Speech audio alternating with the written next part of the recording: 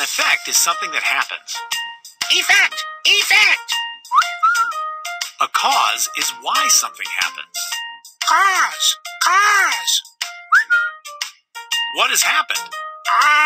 Effect! Effect! The parrot has flown away. That is the effect. Why did this happen? Cause! Cause! The boy opened the cage door. That is the cause. Effect! Effect! The effect is something that happens.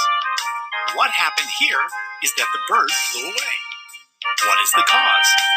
The bird flew away because the boy opened the cage door. That is what caused the bird to fly away.